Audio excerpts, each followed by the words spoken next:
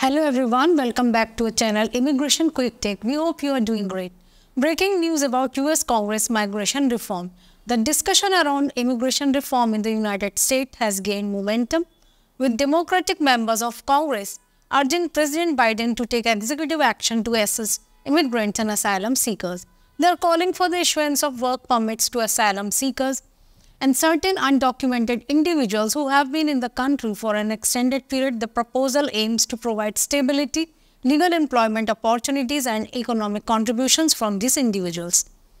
Lawmakers are aligning with the demands of Democratic senators and various advocacy groups pushing for proactive measures regarding employment authorization for immigrants. While they express support for expanding temporary protected status (TPS), they emphasize the need for specific policy changes to address the challenges faced by immigrants. The letter to President Biden highlights the limited ability of asylum seekers to work legally, leading to tensions between the administration and Democratic mayors.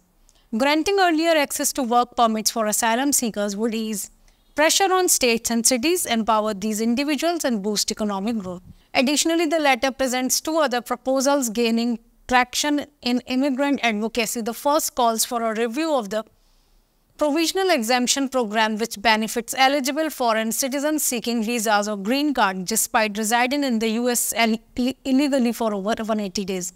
Delays in processing provisional exemptions have grown significantly, and lawmakers urge immediate action to address these delays. The second proposal seeks to expedite a program allowing long-term undocumented residents to request a halt to